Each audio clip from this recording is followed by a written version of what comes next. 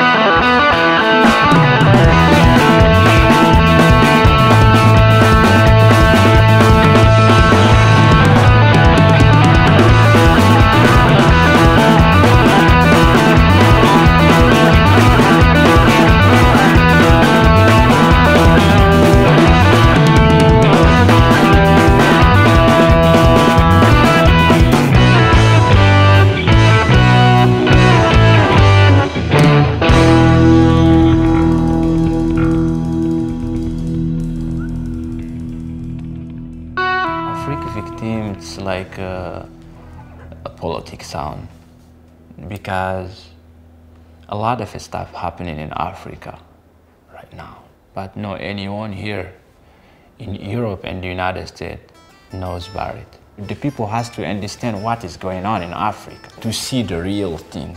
The best thing that I could do is, as a producer on the record, is to try to understand what Mdou's talking about and try to convey that in the music part. And especially the song Afrique Victime, to put it in your face and create these noisy solos in this song to kind of portray this message. Even if you don't know what Mdou's saying, you could feel it.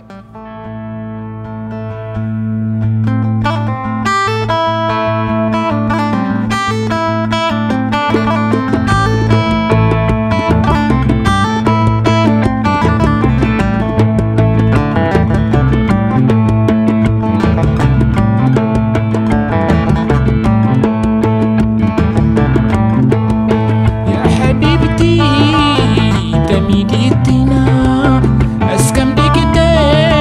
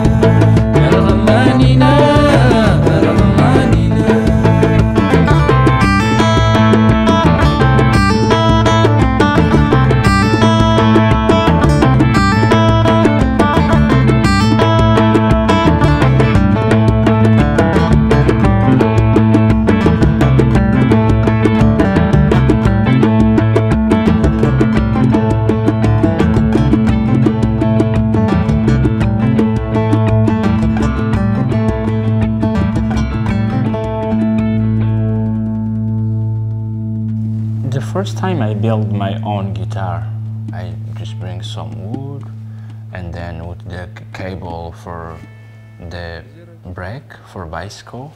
I was very happy that it's my first. So the first time I went to Mali was in 2011. It's very common to travel long distances by bus. So you would be sitting next to someone and you say, "What are you listening to?" And they Bluetooth it over to you. And Mdou's first record, Anar, was very big in that scene. And then it was in 2012 when I was sent his next record, and I reached out and helped to bring him to the United States for the first time.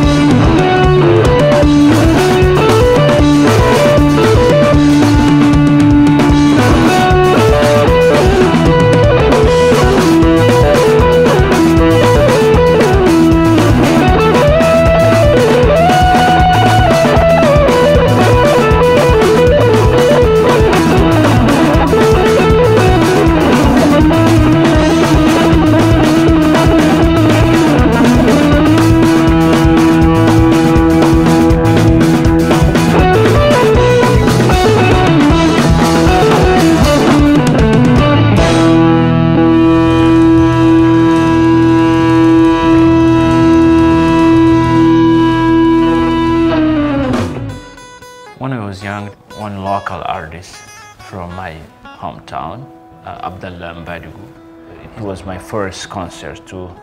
I see him and then I see the crowd was very happy. Yeah, and then I said, just I want to be like this person. Music, it's my job as well, but the most important for me, it's like to be free. The most important thing for me as a producer is to maintain the roots of this music and the roots of Tuareg music. Mdou's music was different to me, and it was also very similar to punk music that I grew up listening to and punk shows I grew up going to in DC. And so there's this energy and this familiarity about his music that really resonated with me. I mean, it's just really important for us to just show that these guys, even though that they're from Niger, they're not any different than anyone else here. It's like we joke around with each other, we do the same stuff. They drive motorcycles, they listen to Van Halen. It's nothing different than over here.